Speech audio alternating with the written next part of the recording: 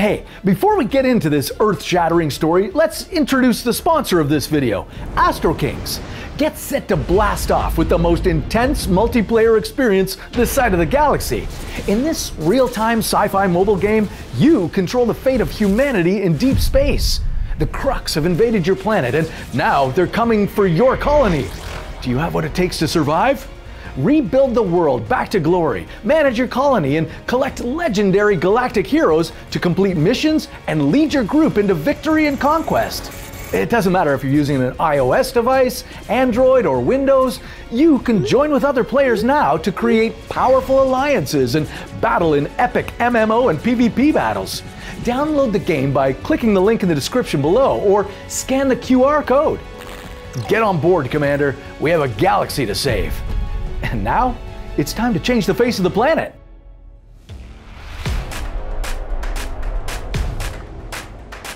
Millions of years ago, all the continents were one, waiting to crack and spread into the world we know today. Thing is, Earth's ground is constantly moving, so how about we fast forward and bring two of them back together? South America and Africa. If these two landmasses fused together, how disastrous would that be? What new animal species would it create? And why would this union be more of a reunion? This is What If. And here's what would happen if South America and Africa joined together. 300 million years ago, there was just one continent on our planet, Pangea. But this supercontinent was not meant to last.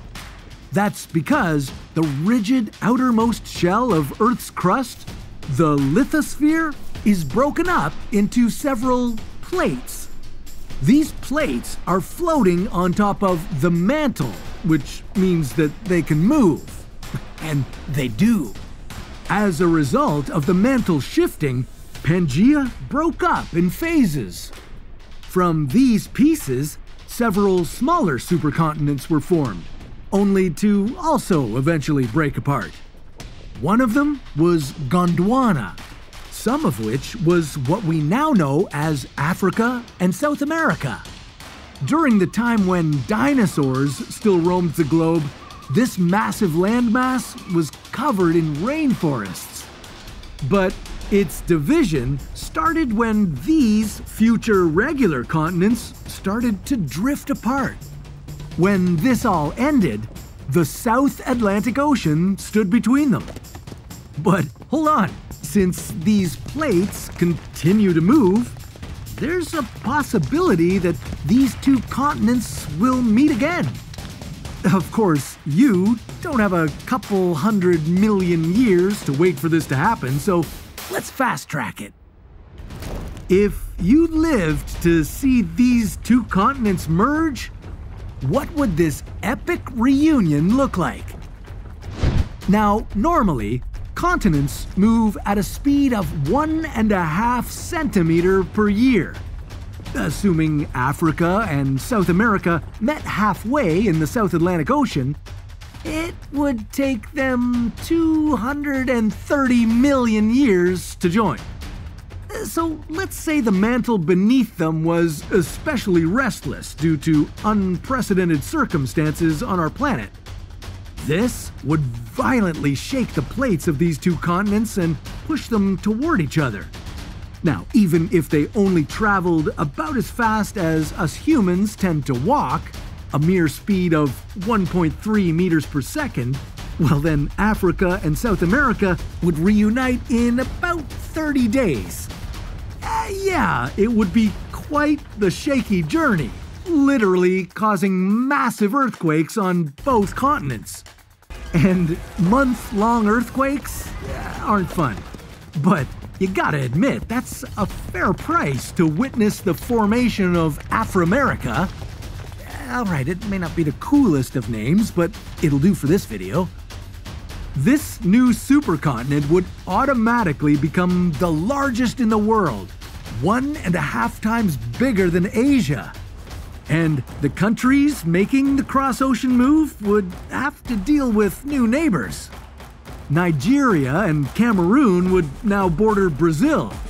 Uruguay would be side by side with Angola, while Argentina would border South Africa.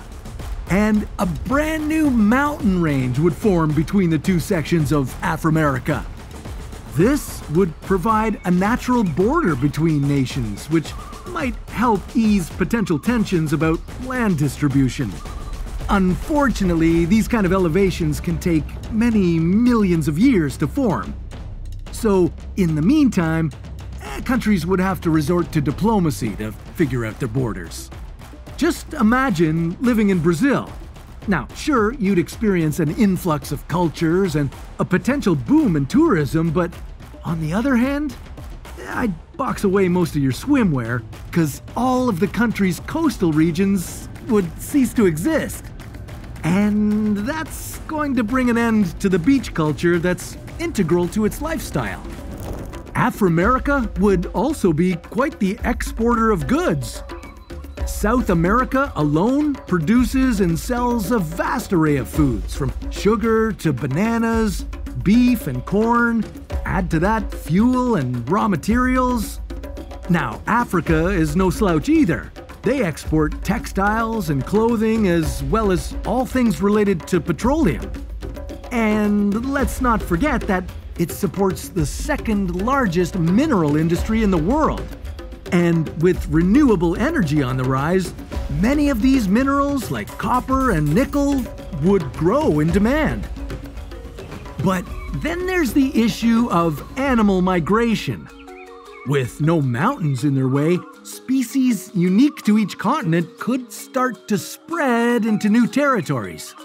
Go camping in the Amazon forest and you could cross paths with an African elephant, a hippopotamus, or a spotted hyena. And open your window in Nigeria and you could spot a sloth, a capybara, or even a giant anteater in your garden. Of course, you'd also come across unusual plants and insects.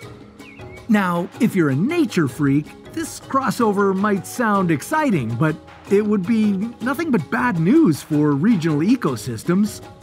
The newly arrived species would become predators, competitors, and parasites of native plants and animals. Not to mention potential disease spreaders. All of that would threaten biodiversity. It would take a long time before a new equilibrium is found in the bordering regions. But once things were settled, some species might interbreed and new animal hybrids could emerge. We already have lepons, ligers, and beefaloes. We could see more of those, but it would take thousands of years.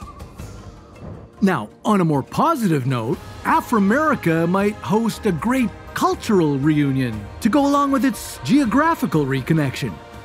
After all, there is already a shared connection between the two continents.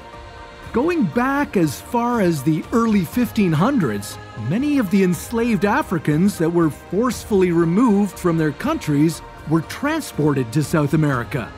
And like it happened then, the meeting of these two continents would spur a cultural exchange. Oh, and don't forget the languages.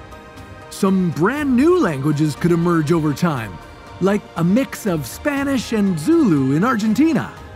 But let's go back to those 1 month-long earthquakes. You know, if they're the only thing that would create Afrimerica, well, maybe there would be very little left to reunite. And that's barring the possibilities of the tremors going on for way longer. Like, I'm talking about a full year. Now, that's a story for another What If. And don't forget, click on the link below to download Astro Kings to begin your space conquest.